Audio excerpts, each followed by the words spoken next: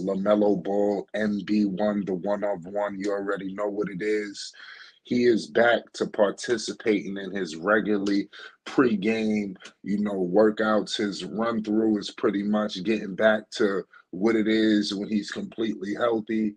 I believe that we could be expecting Lamelo Ball sooner than later. I'm not here to give you any dates or anything like that, but I'm here to tell you that Lamelo Ball is progressing.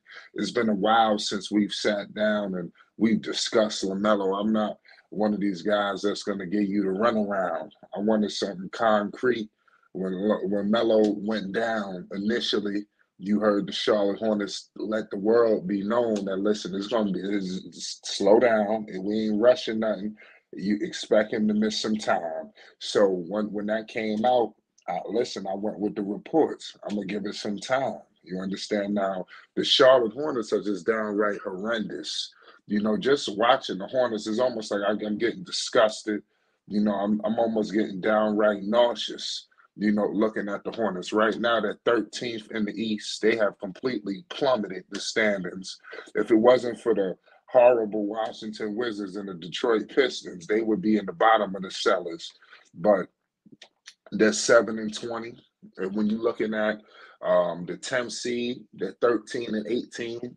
If Melo was to come back, it's not out the realm of possibility that they could compete for a playing spot. Now, that's a long shot to say the least. But I mean, it's a possibility. Melo was on an epic tear prior to him, going down. I hope that he makes the All-Star game as well, because he clearly was an All-Star.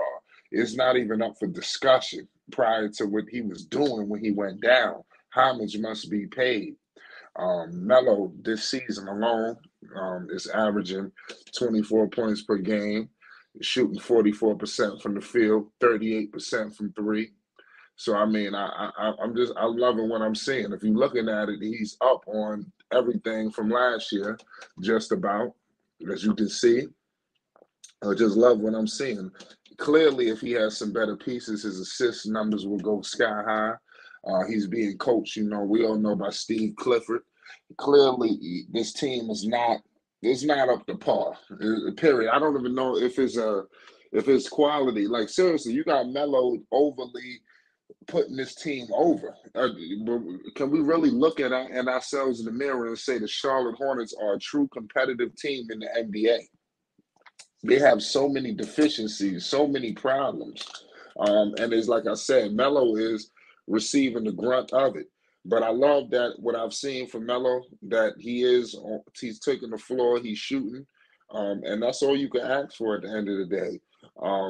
You see what's going on with Tyrese. You see what's going on with Anthony Edwards. These are the guys that was in his draft class. They are experiencing some success. I think that Melo, I don't know if he will be experiencing the team success, because obviously you see Tyrese, he went to the playing championship. You see the Minnesota Timberwolves at the top of the food chain. So, but now and that's where it's glaring to me, because when you look at the Hornets, you understand, and you look at some of these other teams, clearly Melo, his talent he ain't devoid of no talent. I don't think nobody can look somebody in the eye and say Melo don't have the talent. You understand? He don't have the team that these people got, and that's why I'm saying I don't know how much he can overcome individually.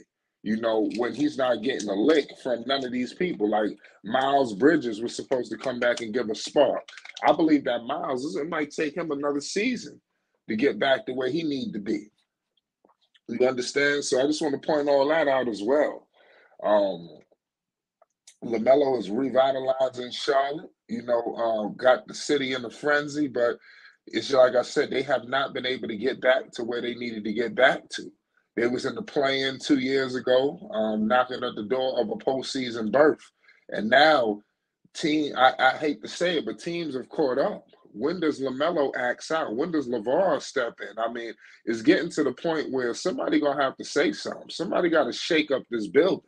You understand, to get everybody a little uncomfortable, because it seems like everything is this. They go into the cellars and there's nobody making an uproar. You don't hear none of the veterans going crazy.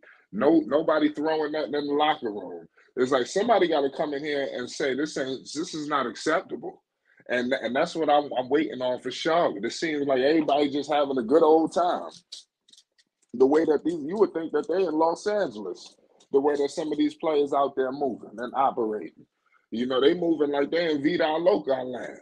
And it's time for them to step it up and get Charlotte back. I mean, look at this team. I mean, I think out of all of the teams in the league right now, I think Charlotte is having like the worst playoff berth. Like they missed the playoffs the longest. So I mean, Charlotte is starting to establish a bad history for themselves.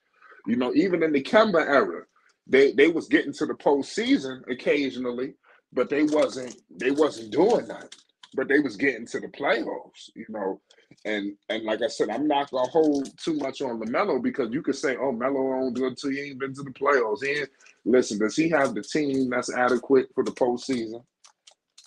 Before we start talking about Edwards and everybody, Edwards got two All-Star big men down there. Could you imagine if Melo was playing with two All-Star big men? I rest my case. But unfortunately, these ankles have derailed Lamelo's. Unfortunately, it's very reminiscent of Steph Curry. A lot of people might not want to point that out. But Curry dealt with his issues. I think if you're a basketball fan, you know this, you know the history. And like I said, what's going on with Melo could be seen as very reminiscent. So I do expect it get to a point where the trainers, him, his doctors, they figure this ankle situation out. And like I said, this is his first injury. It sucks because it derailed him for out so much time. But remember, last year he dealt with a series of ankle injuries. This is the first one, and twisting the ankle could happen to anybody. This is a common basketball injury, unfortunately. Rolling the ankle, these things happen. So let's just hope it wasn't a fracture. So you've seen that happen last year. And I just hope the best for Lamelo because he's so talented, and I don't want him to get robbed by injuries. You see what's going on with Lonzo Ball, ZO2, the Chino Hills prodigy, number one seed, in the East, dominant, just elevating his game, just starting to figure it out. You heard him say it on Trey Young's podcast. It seemed like this was a team that was finally built for him. And for Lonzo not to get an opportunity due to injuries to really do something for himself, for the team, for the league, and it was robbed. You understand? I don't want to see that for LaMelo. I don't want to see LaMelo breaking all these records. He going on record numbers game in and game out, and it just get robbed due to an ankle. I mean, that's disgusting. And I'm gonna leave it at that. Nonetheless, LaMelo Ball, MB1, the one of one. You already know the rare one. I believe he's on the return, very soon, so y'all better be on the lookout. And when he get back, it's gonna be a movie. Point blank, period. It's Flight Sports TV. You already know what it is. Support us, man. Flight